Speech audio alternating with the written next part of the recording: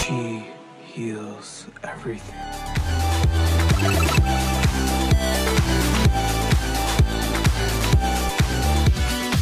Welcome back to the Strongest Guild on YouTube and possibly the final video of 2020. And I have to say, 100 Years Quest has had its ups and downs, accompanied by some insane twists this entire year. But I don't think any of us expected this most recent one. But before we get into wherever this crazy Alintier story is taking us, recently I was able to pick up some pretty special fairy tale relics from Japan in mint condition that I've been meaning to show you all. That's right, the original fairy tale magazines. These were made starting from 2012 when the anime was airing every Saturday on TV Tokyo at 10:30 for the very first time. All of these have beautiful covers and artwork inside, plus some posters and bits of info and artwork from kids around Japan from 8 years ago that was sent in to be featured. Now, I'll be posting some more pics of these over on Instagram and Twitter at soul_animation if you want to go find me there and check them out. But starting with issue number 1, an absolutely beautiful cover of Natsu and Lucy that I've always loved. Before I even knew these existed, you know, I had seen these images and some of these pieces online, of course, and they're absolutely beautiful. The issue 1 is Welcome to Fairy Tale.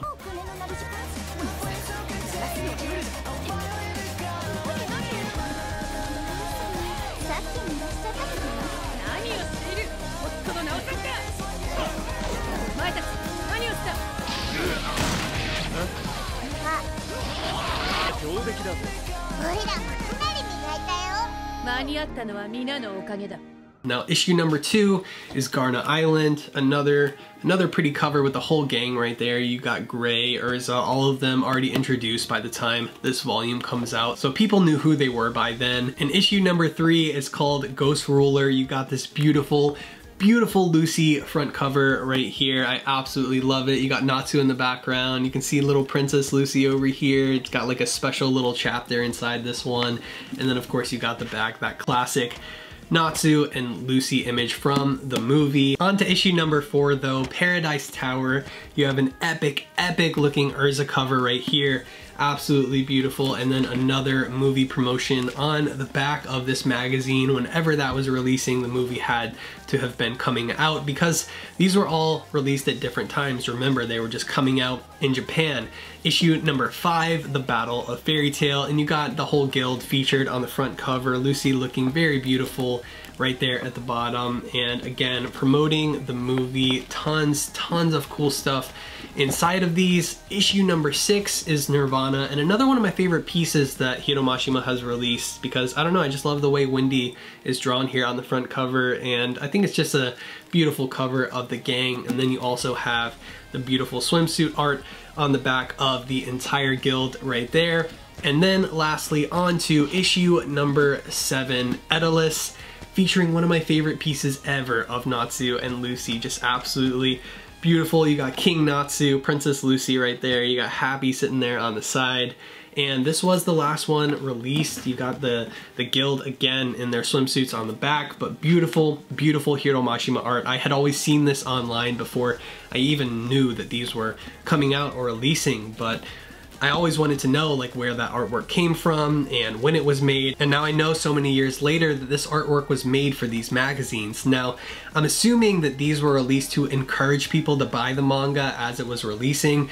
This is about 23 volumes worth of content in total here in these magazines, but of course the extra special thing about these at the time is not only that they were huge, printed on much larger paper than the manga volumes were, but of course this beautiful artwork on the covers that you could only see here and probably had never even been seen before 2012 or whenever each of these volumes had released. And you already know that that artwork can't even be seen in the manga. But speaking of the manga, here we are 8 years later in 2020, and if you need to catch up on this year's worth of fairy tale manga, You can grab the volumes that have released thus far online and read them right now from the official publishers and distributors in Japan over at global.bookwalker.jp. And as always, if you use my code SOLANI, get $5 off any manga on the site, including Fairy Tail. That link will be in the description. And if you've only ever watched the anime, I highly suggest you check out the Fairy Tail manga at least once so you know how much better the original manga was and how amazing Hiro Mashima's original art was before it was adapted into animation.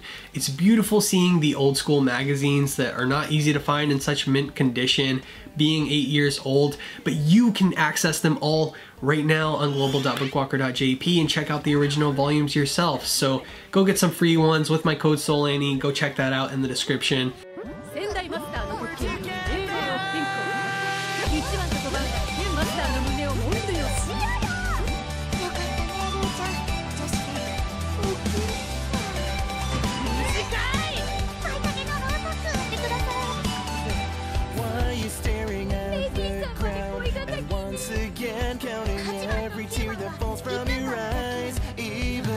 Today's no good, we'll make it through, cause tomorrow's gonna make wrongs right. But back to where we left off with these wild chapters and kicking things off with a Miraxis cover page.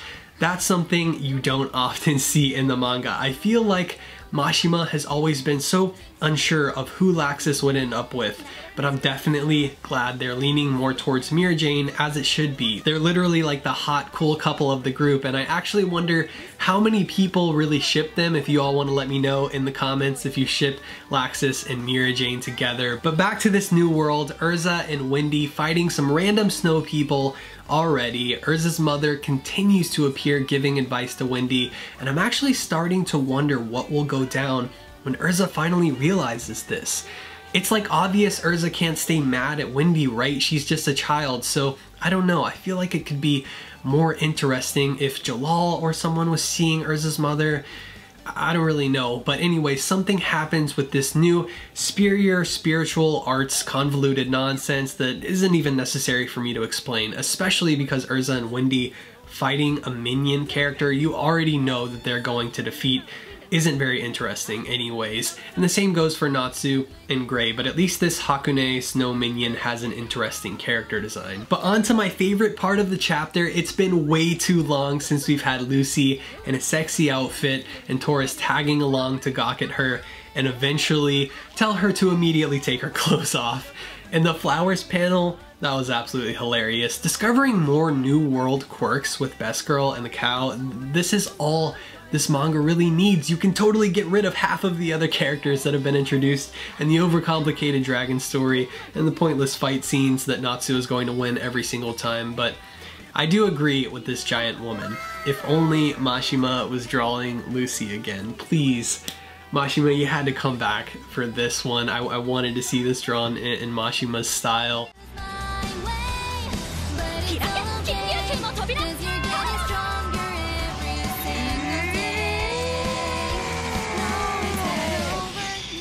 But hey, at least we still got some Lucy fan service. I mean, isn't that why we're all still reading this? Because if you're still reading for NaLu like I was, I got some bad news for you. The Snow God Lady's power is to seduce men with, and I quote, the women in their hearts. So naturally Juvia is the only woman who appears to seduce Gray. She surrounds him with hearts flying off the page. But when we get to Natsu, it's not just Lucy as you'd expect from everything that had just happened with Nashi, with Edalis, with them getting married. Wendy, Kana, Erza, Mira, they all surround Natsu naked. And specifically Lisanna says, "I could have been your bride." He even hits Lucy away from him first as Lisanna holds on to him in the same panel. After all that, after Edo, Natsu, and Lucy married, after them having a kid, Natsu calls all of the girls who are, quote, in his heart, friends. And Lisanna starts talking about marrying him. The more and more NaLu become a thing, and then this happens, it's like sometimes I don't even know where they want the story to go or why Natsu's character wouldn't develop to want to be with Lucy this many chapters later. Like, is 100 Years Quest really going to end without Natsu and Lucy actually getting married? Is everybody just going to be friends forever? I don't know. Drop a like if you want NaLu. Let me know what you think about this in the comments. There are a few more action scenes in this chapter, but I'm not concerned with that or what to think of this. Again, if you all want to go read FT, global.bookwalker.jp, that link is in the description. I mean, go check out this chapter. Let me know what you guys think, because this is just not what I was expecting. You can check out the OG fairy tale magazines on Twitter. I'll post some more pics of those. And don't forget to subscribe and join the guild for all the insanity to come in 2021. Keep up with everything that's going on in our guild Discord. You can also find that link in the description and talk about fairy tale there. Hope you all have a Merry Christmas, but if you don't ship NaLu, I got some bad news, because you're gonna get a lump of coal.